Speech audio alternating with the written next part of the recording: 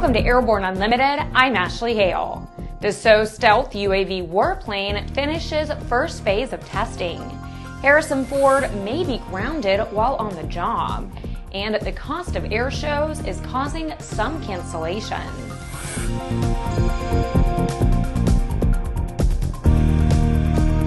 Welcome to Airborne Unlimited. I'm Ashley Hale.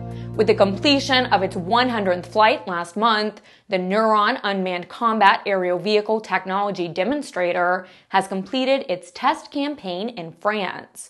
Throughout this entire campaign, the nEUROn and associated equipment demonstrated exemplary availability and reliability. In this first testing phase, the purpose was to open the flight envelope, including with weapon bay doors open, to test the electro-optical sensor and to evaluate data link performance. In the second phase, most flights were dedicated to infrared and electromagnetic signature detection confrontations against operational systems. Those confrontations, which produced all the expected results, were performed under the authority of the French Defense Procurement Agency. A new chapter now opens for the nEUROn with evaluations that will take place in Italy and then in Sweden. Harrison Ford's accident last week, in which his Ryan PT-22 experienced engine trouble and went down on a golf course near Santa Monica, California, may cause insurance companies to take a hard look at his flying, at least while he's actively working on a movie. Ford sustained moderate injuries in the accident, but the larger issue is how movies that are in production are insured. A report appearing in the Los Angeles Times indicates that such insurers take a dim view of actors participating in activities that they deem to be risky while they are working on a movie. And flying is not the only thing that insurers preclude. The list includes skydiving, scuba diving, driving race cars, and mountain climbing, among other things. Such as the price one must pay for being a rich and famous Hollywood celebrity. We at ANN wish Mr. Ford all the best, and we're pretty sure we'll see him airborne again in the near future. After the break, are air shows just getting too expensive?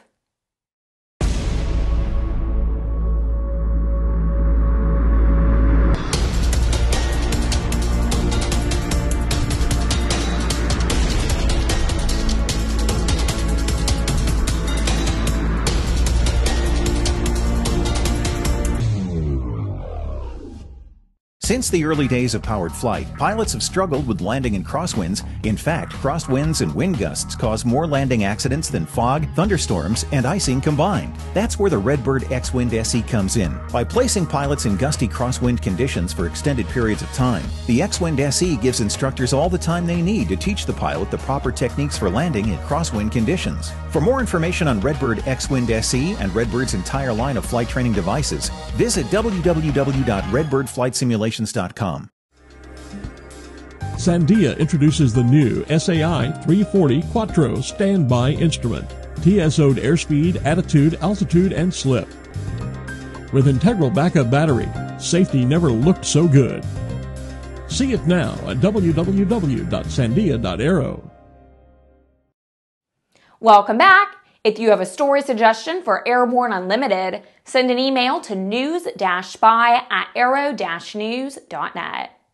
Airshow organizers at Waterloo in the Canadian province of Ontario have pulled the plug on the annual event indefinitely. And the same fate is possible in Paulding County, Georgia, where the county commission may withdraw its support. The announcement about the Waterloo show was posted on the event's website.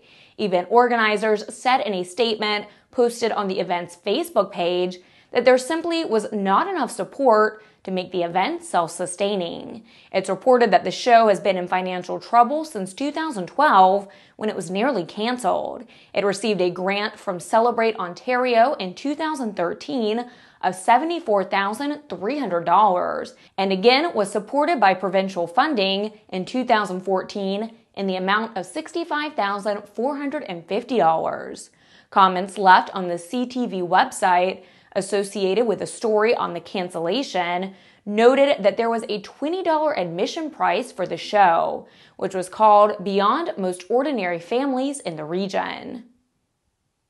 With some 2,000 Aero-TV programs webcast to cyberspace, it can be fun to look back and enjoy the places we've seen, the pilots we've met, and the planes we've flown. Here's a look at one of our favorite Aero-TV classic episodes. I think the flight instructor community is going to be a key to solving some of these flight training issues that, AOPA and others have identified. And I think we want to focus on those parts of the flight instruction equation where we can leverage and do the most good. The Society of Aviation and Flight Educators is all about aviation training. In this video, Jim talks with SAFE's Robert Wright about instituting pilot training reform. Search SAFE's Robert Wright on Aero-TV's news channel. After these messages, Ansari wins NSS Space Pioneer Award.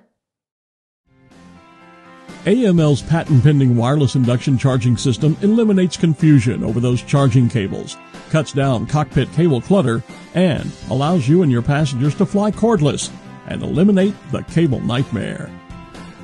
www.aviationmodificationleaders.com. The KSN 770 is an affordable WAS-enabled integrated MFD with a flexible hybrid user interface from Bendix King. Get your fingers on the 770's perfect blend of touchscreen and hard buttons. Easily control your GPS navigation, Navcom, weather, traffic, and terrain in any condition. For more information, go to bendixking.com. There's a difference between charting a steady course and pushing for the ceiling. And for nearly a century, Hartzell Propeller has been defining that difference. It's in our passion for engineering and research and our dedication to testing the limits of performance. We are built on honor. We are Hartzell Propeller. Welcome back. With so much news coming out of the aviation industry, we've summarized some other interesting stories in a brief segment we call Around the Patch.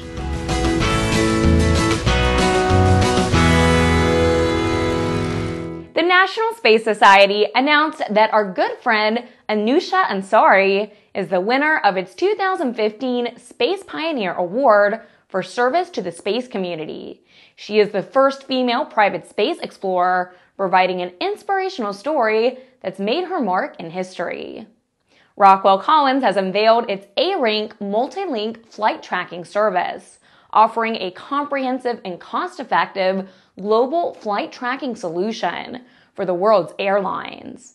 Numerous technologies are used to track the airplane anywhere in the world all the time. Bell helicopter sales continue to spike. Bell and SECO International have entered into a letter of intent to order 10 Bell 505 Jet Ranger X helicopters. The announcement was made at Bell Helicopter's vendor booth during Heli Expo 2015. Air Force retired Colonel Dean Hess has passed away at his home near Dayton, Ohio, at the age of 97. While in the Army Air Corps and later the U.S. Air Force, he flew more than 300 combat missions during World War II in Korea. Well, that's it for today's trip around the patch. Let's move on to the rest of the news. We're sorry to say that a tragic mid-air collision between two helicopters in Argentina resulted in the fatal injury of all 10 people aboard both aircraft. The aircraft were involved in the filming of the reality show Dropped, which is a European survivalist program. The helicopters were recorded on video when the collision occurred. 8 of those fatally injured were French citizens, including 2 that had won Olympic medals for France.